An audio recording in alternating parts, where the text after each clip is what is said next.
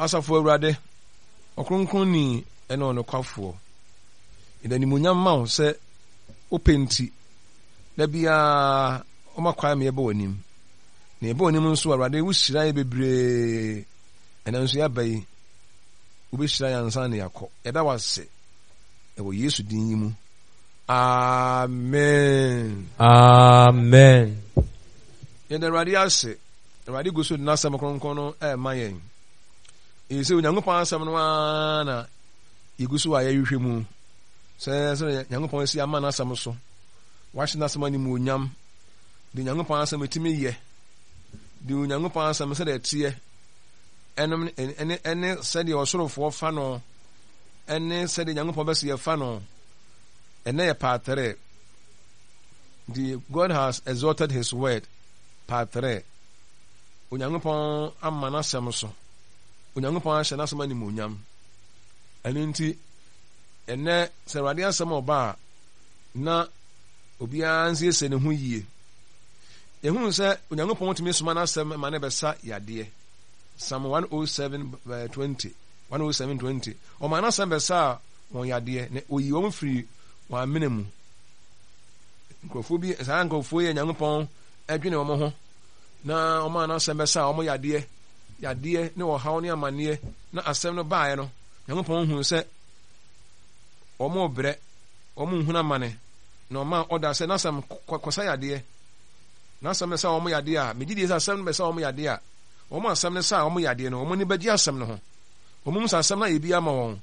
na afi nso o me appreciate asem no na onyankopon no ma asem ne be sa o mo yade no o mo adana se na o mo yi na ye nanso ya hwe ni yi a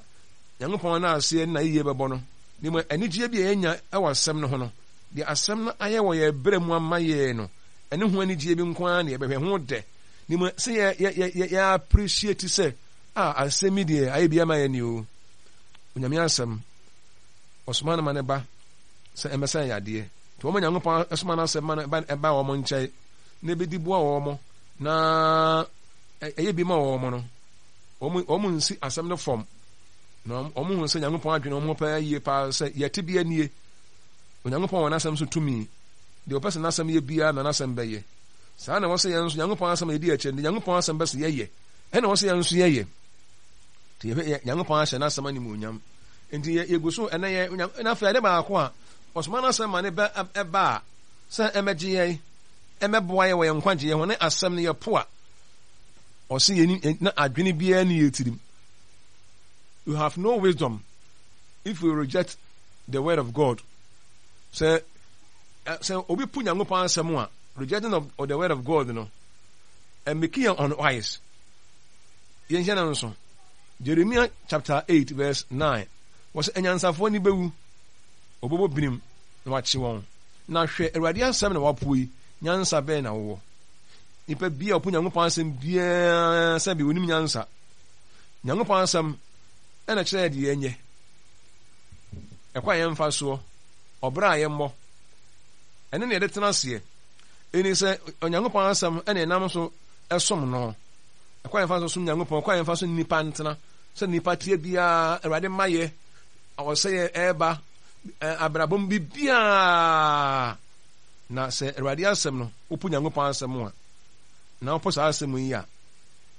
ene kwa be na befa so asom nyankopon when one kasa na se unya nipa nyana nyo beso nyankopon kwa be na befa so ni nipa tena eni abe use common sense eni ankasa ya adwene ni nipa de betena opu nyankopon asem a na nyansa bo na adwene nso abo opu nyankopon asem a obetuma fa kwan bia so abo bra kwan bia so aware ono ba na be ware a ono ne be da kora ansa sex before marriage be adwuma e wo mo abra bom ba onyame asem no my kwan say sex after marriage eno ba na ware wie ku hu abusuafo mo de ma ye wie ene ho ade bibia wie ansana ene oba no e de ho aka oba no na nso so opu nyankopon asem de a do pe bia na wo be ye empokura no se wono oba to anane be ma to na ebia ene ma nkoyi a buduma fa wa kwan so kra aja oba no aja be ma no we yam nse wunsuro nso atemuo no nyankopon asem ne nipa pu se nipa pu nyankopon asem a me se ene nkwa akora anya da obuduma gina so aja o papa moforo bere mu so what new abrabo mu obedina so agya o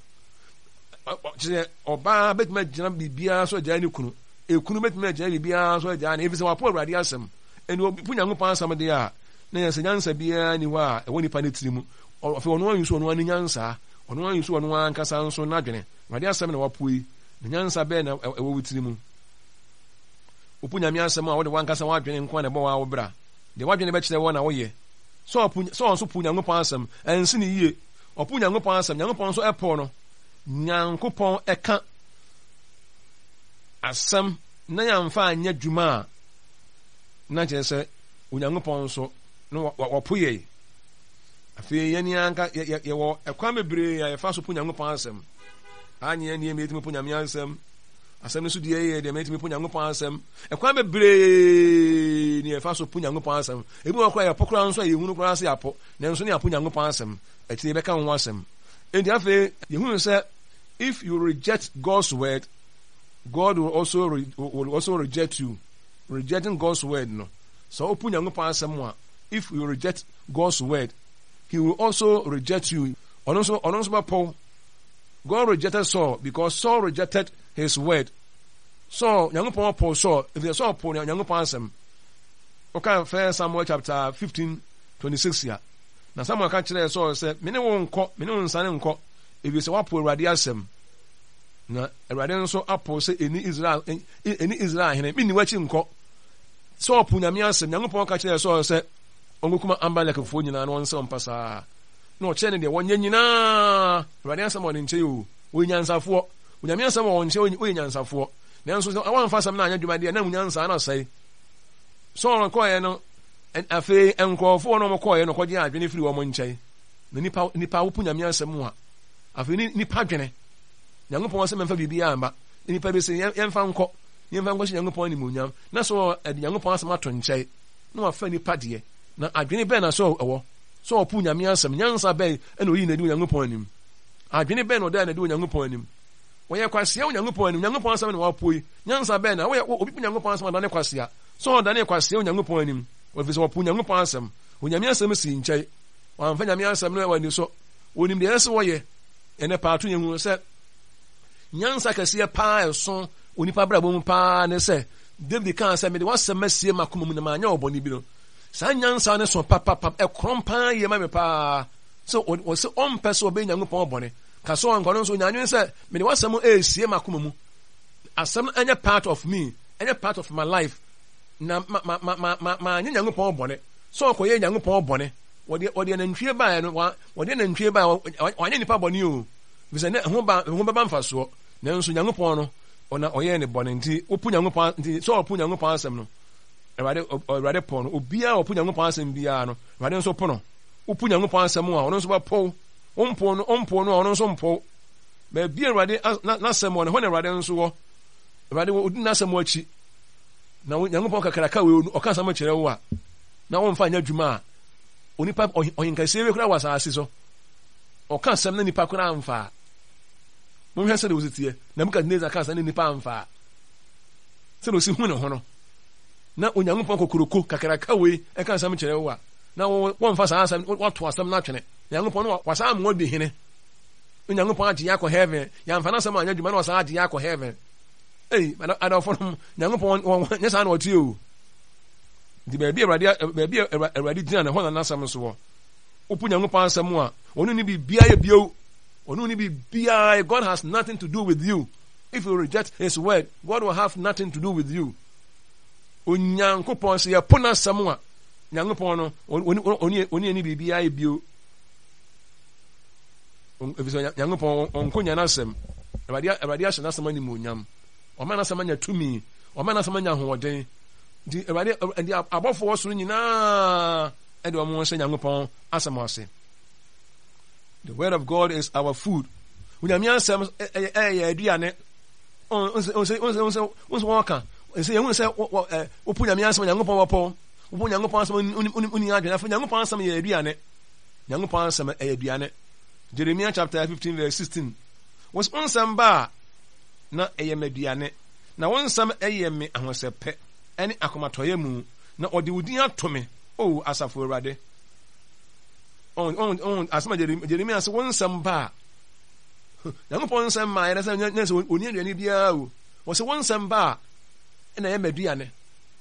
ɛne Nyankopɔn asam sɛ Nyankopɔn asam koraa ba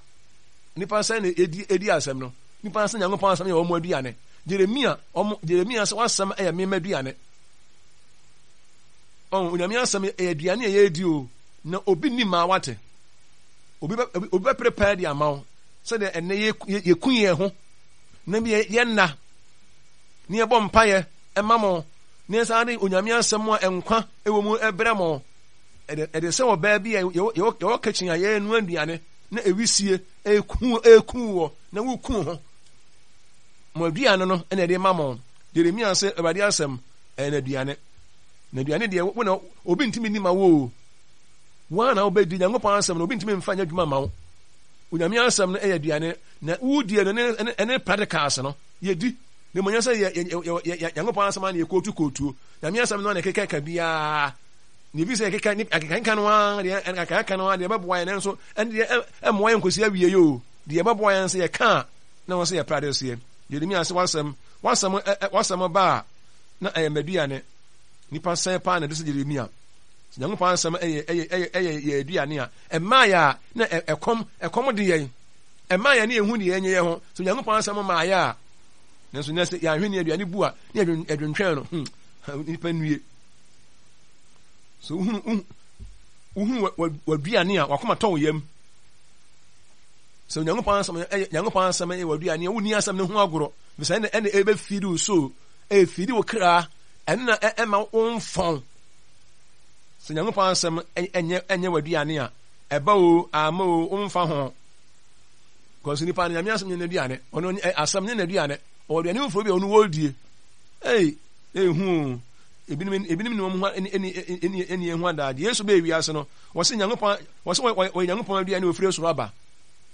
di ɔno na wɔn menyɛ na sɛ Yesu ɔyɛ aduane ofiri ɔyɛ paano ɔyɛ aduane efiri soro aba nipa di a ɔbɛtena sɛ da biara o ti sɛ Yesu yɛ aduane deɛ a ɛna ne sɛ ofidi wɔ ɔmo ɛna ɔmo hu Yesu ɔmo akoma to ɔmo yam sɛ ɔmo hu ɔmo aduane hu ɛkɔm de ɔna hu aduane a ɔbotɔ ɔyam Jeremia kan wɔsɛ wasɛm ɛyɛ maduane and wɔsɛ your word is the source of my joy and happiness wɔsɛ wasɛm ɛna mama ne gyeɛ ɛna mama akomatɔya mu ebi sɛ de wodin kura na frɛ me yɛde wodin na atɔ me wodin ɛna da me so Nyankopɔn nipa saa na yɛfrɛ me yɛde wodin afrɛ me so wasɛm no ba ɛne ne mani gyeɛ Nyankopɔn asɛm pa sɛ Nyankopɔn asɛm is a source of your joy there wonni Nyankopɔn asɛm ho agorɔ a source of your peace source of your happiness ya unjoku with the word of God the biara da de obi wɔ hɔ Nyankopɔn asɛm nyɛ n'aduane nti sɛ asɛm ne bɛbɔ ɛmmo ɔmfa ho obi a ɛnyɛ Nyankopɔn asɛm ɛne n'ani gyeɛ no asɛm no ni hɔ ɛwɔ hɔ ɔmfa ho wɔnyɛ n'ani gyeɛ on the social media ɛne n'ani gyeɛ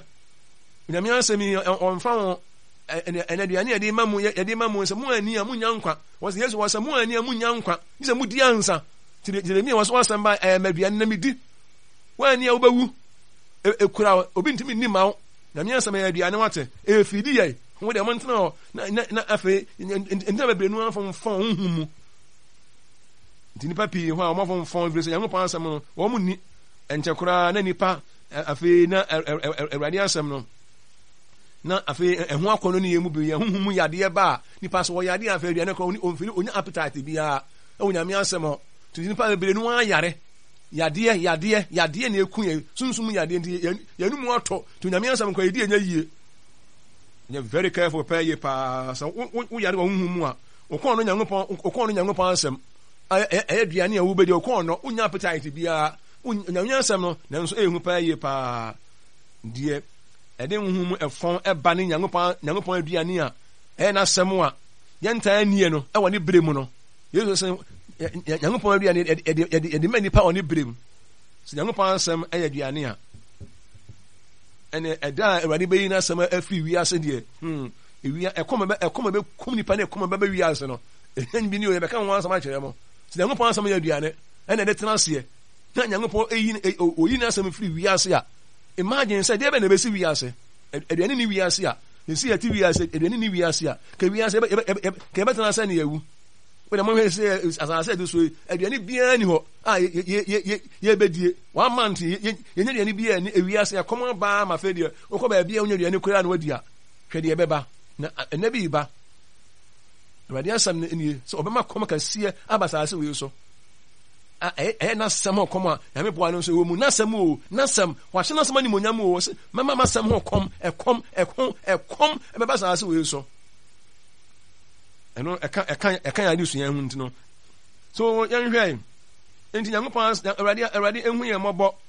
na dia ne ɔde ɛma yɛ daa no ɔmfa ma yɛ daa na yɛni da bia na fe Nyankopɔn asanya no nkonya sɛ yɛ ne nko the word of God is like a fire Nyankopɔn asam nso ɛte sɛ ogya Nyankopɔn asam ɛyɛ gya Jeremiah 23:29 on sɛ Nyankopɔn glorify na asam o hwɛ tumi Nyankopɔn asam wɔ hwɛ animonyam Nyankopɔn asam wɔ sɛ otumfo Nyankopɔn so ne asase wura owiase nyinaa hene sɛ osi pagya nanum asam ensɛm afiri nanum ba wɔsoma na asam ɔka na yɛ hɔ esum kɔ na esum kɔ han mra na han aba Jeremiah 23:29 wɔsɛ masam ende sɛ ogya Awurade asɛm nie na ɛnte sɛ asa a ɛbobɔ ɔbotae ɔka ne mienu Nyankopɔn asɛm wɔsɛ my words is like a hammer ɔne yɛba so Awurade asɛm ɛde sɛ ogya ubɛn ogya a ne wɔn amani yɛ bɛhyew wate ubɛn ogya nso ubɛn ogya na ho yɛ hye ubɛn nyame asɛm a Nyankopɔn asɛm wo opportunity sɛ ubɛn nyame asɛm a na wo ho yɛ hye na wo yɛ den asɛm no emanipa yɛ hye asɛm no yɛ ogya nanso asɛm no ɛbɛsom ɛbɛboa nanso wɔn mmɛn asɛm no yie a wobɛwu wate wɔn mbɛn Nyankopɔn bi atete mmerɛ mu wɔn mmɛn Nyankopɔn yie na afei familiarity yɛ adwuma asɛ familiarity yɛbɛn Nyankopɔn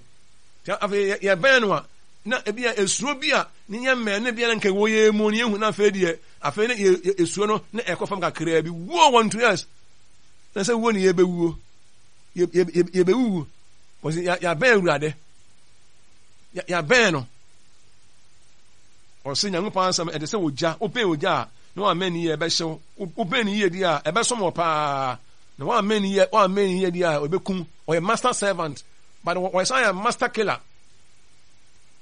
ɔbɛkum paa yie paa ɔbɛsom paa yie nanso wɔn anyɛ very careful a Awurade asɛm yɛ ogya ɛna ɛhye bɔne sɛ bɔne wɔ akwan mu sɛ bɔne wɔ obere mu sɛ esum wɔ akwan mu a Awurade asɛm ɛbɛ wɔ akwan mu a ɛhye bɔne ɛyɛ ogya na ɛhye biribiara firi onipa yɛ asetena mu wofiri ogya ho a wobɛdwo ogya no efiri ho ane wɔ dwonto wobɛ Nyankopɔn asɛm a woyɛ ogya na woyɛ hye Nyankopɔn asɛm ɛna ma yɛ hyeɛ Nyankopɔn asɛm na ma yɛ nam wonyɛ ready a wontimi mɛ ogya wate Nyame asɛm yɛ ogya ɛyɛ ogya wɔsɛ yɛ Nyankopɔn no wɔyɛ ogya a wɔhyeɛ ɔno mu yɛ ogya na asɛm so yɛ ogya fire nti Nyankopɔn asɛm wɔsɛ the word of God is like a hammer Onyankopɔn asɛm de sɛ hammer dadeɛ no wɔsɛ masɛm de sɛ masɛm ɛnyɛ ogya na ɛne sɛ asaw the hammer a ɛde bu ɔbotae hammer no ɛde bu adeɛ Awurade asɛm de sɛ hammer asɛm no ho Nyankopɔn asɛm no ho ɔden wodo nsa ebubu abotae a ɛnyɛ yie but hammer ɛbɛtumi abubu no akoma yɛ den ɛnɛma bɛ ntumi nya yɛ nɛma bɛ ntumi nya ho adwene ɔbra bi a yɛwɔ mu a yɛbɛsi afiri mu biara no Nyankopɔn asɛm bɛboa ma yɛtumi afiri mu ama na yɛ yie Nyankopɔn asɛm ɛyɛ hammer ɛbrɛ ɔbɔnsɛm nnwuma ase ɛbrɛ ɔbɔnefo ase fa hammer ne kura hwɛ na fa hammer ne kura na ɛna yɛde ato ɛna ani adeɛ nsa ebubu ɔbotae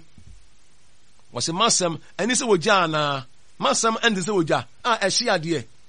Awurade asɛm ne ɛnte sɛ asaa a ɛbobɔ ɔbotae anaa ɛbobɔ botae nti Nyankopɔn asɛm no saa na ɛtie wate Nyankopɔn asɛm ɛyɛ wogya nti hammer na ebubu botae Nyankopɔn asɛm ɛyɛ hammer nti ehu sɛ Nyankopɔn asɛm ɛteɛ de Nyankopɔn asɛm timi yɛ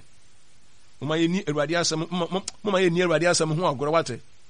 na onyankopɔn na hu yɛn mɔbɔ na momyɛmfa yɛn ha mankura asɛm ne wɔ gya wɔ yɛ abrabɔ mu ɛma yɛnne tututututututu wodare a ɔbɔnsam koraa na ɔsuro sɛ adeɛ wode ɛnam esi egya so na egya no ɛɛdere na kropɔt no a na esi so koraa no a ɛna wɔkye adeɛ no a na egu mu a nam no gu mu a anwansa ntimi ɛmɛ nam no ma wode egya no num hwɛ na egya no nkɔ fam hwɛ na ɛmmoa nyinaa ɛba yɛabrabɔ mu afei yɛfiri asɛ sɛ yɛyɛ mmerɛ wɔ mpaebɔ mu yɛyɛ mmerɛ Nyankopɔn asɛm tie mu yɛyɛ mmerɛ wɔ nneɛma nyinaa mu a na ɔbonsam wɔfiri asɛ na wɔnya yɛ ɔtumi ba yɛn ho atɛnitam biara ɔpɛ afei sɛ egya no adum bebree no agya adum wɔ abrabɔ mu Nyankopɔn asɛm yɛ ogya yɛma Nyankopɔn asɛm nyɛ ogya ɛwɔ yɛn berɛ mu wɔse n'asɛm na ɛbɛyi yɛfiri n'asɛm Nyankopɔn asɛm na ɛyi yɛfiri owuo mu John chapter 5:24 meka ma kyerɛ mo nokorɛ mu paa sɛ deɛ ɔte m'asɛm no wɔgye deɛ ɔsoma me ne deɛ no wɔ daa nkɔ mma temmuo mu na wɔtwa mu afiri owuo mu kɔ nkwa mu na Awurade asɛm na ɛyi yɛfiri owuo mu mo ne Nyame asɛm ɔyɛ ɛyi yɛfiri honhom wuo mu bɔne mu na afei ɛde yɛn kɔ nkwa mu ɛyi yɛfiri bonsam gye mu ɛɛhu paa nanso ɛbɛtumi ayi yɛfiri ɔbonsam gyem ɛne Awurade asɛm nti mohu ne Nyankopɔn asɛm ɔyɛ kwa Nyankopɔn asɛm a John chapter 5:24 and John say God's word is a spirit and life. God's word is a spirit and life. Nyankopɔn asɛm ɛyɛ okay John chapter 6:63 a wɔsɛ honhom no deɛ ma nkwa ɔhonam deɛ ɛnyɛ hwee ɛnsɛm a maka mo no yɛ honhom ne nkwa to Nyankopɔn asɛm ɛwɔ nkwa ɛnyɛ lifeless ɛyɛ biribi a spirit wɔ mu a ɛmove wɔsɛ masɛm yɛ honhom ne nkwa didiɛ ɛma yɛ honhom ɛne nkwa no Nyankopɔn asɛm wɔ mu a wo Nyame honhom wate wo saa wɔ nkwa no so asɛm no to obiara Nyankopɔn asɛm wɔ no mu biara no wo honhom ɛne nkwa ɔse na honam deɛ ɛnyɛ hwee bibia ntimi ma yɛ nkwa bibia ntimi ɛma yɛ honhom sɛ Awurade asɛm Nyankopɔn asɛm ɛyɛ so powerful Nyankopɔn asɛm ɛyɛ spirit Nyankopɔn asɛm ɛwɔ nkwa it never dies bibia ni hɔ a Onyankopɔn asɛm ntimi mmerɛ n'aseɛ yɛhu sɛ Nyankopɔn asɛm teɛ ne Nyankopɔn Nyame timi yɛ and afei we will never die if you obey God's word sɛ yɛdi Nyankopɔn asɛm so a yɛngu da biara da saa na Awurade asɛm kaeɛ John chapter 8:51 meka ma kyerɛ mo nokorɛ mu paa sɛ sɛ obi di m'asɛm so a wɔnhu owuo da masɛm ɛnyɛ obi asɛm o nyɛnsɔfoɔ obi asɛm ne odiyifoɔ obi asɛm o masɛm Awurade asɛm deɛ ɛma yɛngu da ne Nyankopɔn asɛm no so die ɛne yɛde asɛm no ɛtena aseɛ no ɛna ma yɛngu da yɛprade sɛ asɛm no ne yɛkɔtu afiri Bible mu yɛkɔtu afiri Bible mu deɛ awaresɛyɛfoɔ bɛtumi akɔtu afiri Bible mu nyamɔfoɔ bɛtumi akɔtu Onyame asɛm afiri Bible mu akorɔmfoɔ bɛtumi ayɛ saa nti woyɛ saa adeɛ bɛɛ na wayɛ yɛkɔtu nko adeɛ bɛɛ ne yɛayɛ but the courting a part of our life no ɛna ma yɛngu da nti sɛ mbɛsɛ yɛbɛwu di a condition a ɛda hɔ ne sɛ n'asɛm no yɛbɛdi soɔ wodi obiara asɛm so a wobɛwu na Nyankopɔn asɛm deɛ yɛdi so a yɛngu da biara da yɛhu de Nyankopɔn asɛm tumi yɛ mpa biara ni hɔ a n'asɛm ɛbɛtumi ɛma wo nwuo gye Awurade nko a nti moma n'asɛm no nyɛ yɛ ahoɔden ɛne yɛ tumi ɛne yɛ nkwa abere biara all the time afei nyɛ no nkɔ we will be judged by God by the word of God Onyame asɛm na Awurade ɛbɛgyina so abu yɛ atan John chapter 12:48 deɛ ɔmu me na ɔnye me nsɛm no wɔde obu no atan asɛm a maka makyerɛ mo no ɛne ɛbɛbu mu atan atemu da ɛne ɛbɛbu mu atan ɛde ɛdi akyire no mu ɛsɛ wayɛ ne prayer ama yɛ nti sɛ yɛbɛkɔ Nyankopɔn anim atemu da no ɛne ɔbɛgyina so abu yɛ atan nti wɔ sɛ yɛhu nyansa sie sɛ adeɛ daakye biara no wɔ sɛ n'asɛm na ɔde bɛbu yɛ atan ɛnti ɛnnɛ sɛ n'asɛm ɔyɛ nkyɛn a ɛnɛ sɛ yɛde to asɛm no ase koraa ɛnyɛ afei ne yɛbɛhunu o ɛnyɛ daakye ne yɛbɛhunu sɛ Awurade baa ne yɛbɛhunu na ɔbɛgyina so abu yɛ atan wɔ sɛ m'asɛm deɛ maka makyerɛ mo no na yɛbɛbu mu atan ɛnti nkurɔfoɔ bi a wɔn yɛ nyansafoɔ ne no wɔn na ɛbɛhu wɔn anim asie na wɔn ato Nyankopɔn asɛm so na atemu da no asɛm no ɛna Nyankopɔn de ebu yɛ atan a yankodi for nti enye obi asɛm na Nyankopɔn ene bebu atan enya asɛm Awurade nkae na ne bebu atan yo na asɛm a yɛnteyɛ na Nyankopɔn ne bebu atan di yɛate di anim na ɔma yɛ hu ne mu de no nti mo yɛ nsuro asɛm a yɛate nkyɛ de yɛnteyɛ mo yɛ nsuro asɛm a yɛate nkyɛ de yɛnyanteyɛ sɛ di Awurade asɛm no a yɛate no ɛna ɔde bebu yɛ atan ti yɛ nsuro de yɛate nkyɛn de yɛnteyɛ Awurade de n'asɛm na bebu yɛ atan atemu da Awurade asɛm a me ahunu pefee ni sɛ yɛfeeli di a na ɛyɛ nea o because asɛm foro biara empie Nyankopɔn kɔɔtoɔ wo de wo ho ɛto nipa biara asɛm a wobɛfeeli na sɛdeɛ yɛsi gye expected messenger ɛne ne nsɛm nyinaa ne ho asɛm nyinaa ɛbɛpie hɔ yɛsɛ deɛ ɛnyɛ sɛ Awurade ba a ɛne ɛbɛhu deɛ ɔde bɛbu atan wame yɛhu dada sɛ asɛm a mɛka kyerɛ mɔ no nti ɛnyɛ sɛ ɛda ne duruwa na ɛbɛhunu bi ewu o yɛhu dada sɛ ne yɛpɛ sɛ temu da Awurade gye yɛ nkwa deɛ a ɛne yɛni n'asɛm so na afei na mo sɛ Nyankopɔn asɛm honhom wɔ mu nti no the word of God cannot be arrested Onyame asɛm ntimi nkyi Nyankopɔn asɛm da Nyame asɛm ntimi nkyi no 2 Timothy chapter 2:9 was enum na mehunu amane ɛde ɛbɛduru ɔkyerɛ mu sɛ ɔde bɔnyɛni nanso Nyankopɔn asɛm deɛ wɔnkyerɛ no obi ahasɛ Nyankopɔn asɛm Paul sɛ yɛnkyi Nyankopɔn asɛm obi ntimi stop Nyankopɔn asɛm da Awurade asɛm sɛ asɛm fi ne nkyɛn ba bɛyɛ deɛ ɔpɛ na awie deɛ nti ɔsoma no sɛdeɛ nsuo tɔfiri asase so ɛba fam a ɛnsan nkɔ bi wɔ no na deɛ aduane ba ma ɛma nipa nya bi deɛ ma kuafoɔ no saa na ɔsena asɛm bɛyɛ ɛnsan ma ne nkyɛn da ne sɛ awie deɛ ayɛ deɛ ɔpɛ na awie deɛ nti ɔsoma no so Nyankopɔn asɛm obi ntimi nsi Nyankopɔn asɛm ɛkwan da biara da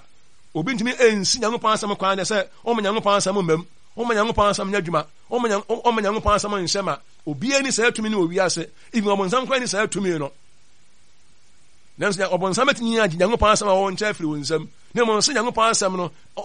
asɛm no nya dwuma deɛ ɔbɔnsam ntimi da biara da to Nyankopɔn asɛm no the word of God cannot be arrested ntimi nkyi Nyankopɔn asɛm no asojafo ntimi nkyi Nyame asɛm apolisifoɔ ntimi nkyi Nyankopɔn asɛm me Nyame asɛm yɛ spirit ɛbɛyɛ dwuma bia ntimi nkyi Nyankopɔn asɛm kwae da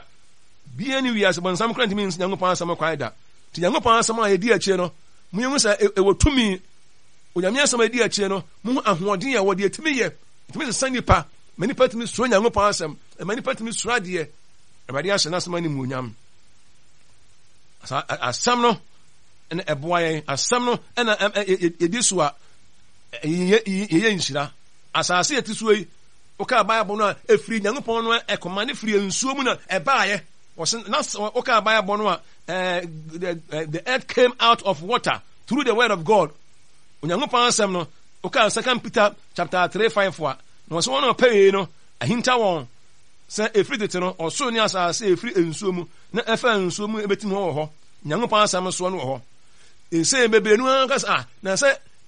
asase da so wɔ hɔ ɔsoro da so wɔ hɔ biribiara nsaeɛ deɛ bɛn nti na mo sɛ atemu deɛ ɛba wɔ sɛ ɔsoro ne asase wɔ ɛfiri nsuo mu na ɛbɛtim hɔ ɛnam Nyankopɔn asɛm so na ɛbaeɛ ɛna ɔka sɛ ewiase awie ne bɛdaadaa nkɔfoɔ bebree sɛ biribiara wɔ hɔ biribiara nsaeɛ mframa fa awia bɔ mo sɛ atemu deɛ ɛba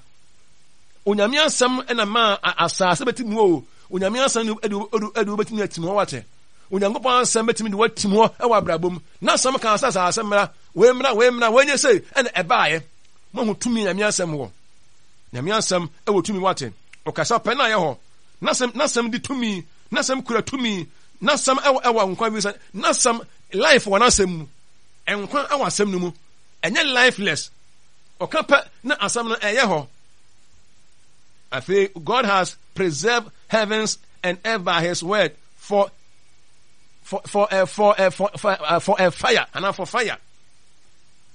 Onyankopɔn asiesie Nyankopɔn preserve heaven way asɛm way wɔde asase yɛhuni ɛne wɔsoro wɔde asiesie ama ogya saa na Bible no aka woka Bible 2 Peter 3:7 na ɔsoro ne asase ɛwɔ yi wɔde n'asɛm no akora na ɔde asie ma ogya ama temuda ɛne nipa amumuyɔfoɔ sɛɛ da nipa mumuyɔfoɔ sɛɛ da ɔsoro ne asase ɛwɔ yi wɔde n'asɛm na akora bibi wɔsɛ Onyankopɔn asɛm no asɔ asase mu Asase twɛn ɔsoro twɛn na dabi bɛba ɛbɛ so gyama nipa mumuyɛfoɔ sɛ yɛ ɔsoro wei wɔde akora wɔde nasɛm na akora nasɛm na wɔde asie sɛ ɛntena hɔ ɛnkosi mmerɛ bi ma nipa mumuyɛfoɔ ɛsɛyɛ da ɛnti asase ɛbɛsɔ wɔ gya ɔsoro ɛbɛsɔ wɔ gya ama nipa amumuyɛfoɔ sɛ yɛ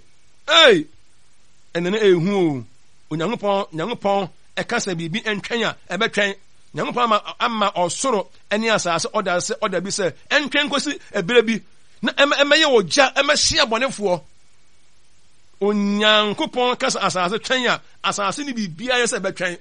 Nyankopɔn ka sɛ yɛntwɛn koraa yɛntwɛn we don't obey God Nyankopɔn sɛ asase twɛn ɔsoro twɛn wɔde ma nipa nneɛ mumuyɛsɛm nsa wadeɛ mɔkorɔ no ɛnyɛ deɛ ɔmopɛ biara montwɛn wɔde nasɛm ama ɔda sɛ asase mede sie mede toɔ ɔsoro mede toɔ na ɛbɛsɔ ogya na anane nasɛm yɛ so powerful papa nasɛm ɛbɛtumi de biribiara asie ama biribi anuanom ɛmena mede asɛm ba na wie ɛhu de Nyankopɔn asɛm tumi yɛ Onyame asɛm wɔ nkwa Onyame asɛm no ɛwɔ nkwa Onyankopɔn asɛm ɛna de tena aseɛ ɛna abrante de bɛte na kwae ho so bɛhwɛ ne ho sɛ de wasɛm aseɛ mede wasɛm ayɛ me nan ase kanea wasɛm yɛ me nan ase kanea ɛne me kwan so hae mede wasɛm asie makoma na anyɛ ɔbɔne biara Awurade asɛm wɔ nkwa Awurade ɔsoma no asɛm ma ne bɛsa yɛ adeɛ Awurade asɛm ne wapoe nyansa bɛɛ na awɔ yɛbɛto aso adɔfo no umie nso Nyankopɔn wate na Awurade soma no asɛm a ɔbotae bi a ɔde soma no asɛm yɛde Awurade ase Awurade hu yɛn mmɔbɔ ne yɛntimi